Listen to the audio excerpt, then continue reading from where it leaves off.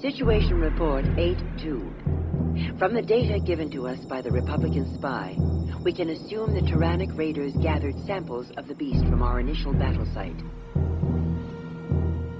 The samples were transferred to this hidden research station. We can only hope that they have taken precautions to keep the beast material isolated. Otherwise, we will be facing a far deadlier enemy.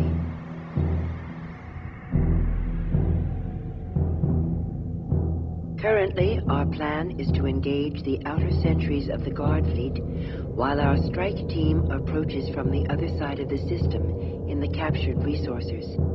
Of course, if the beast has already subverted the base and Guard Fleet, we will have no choice but to flee.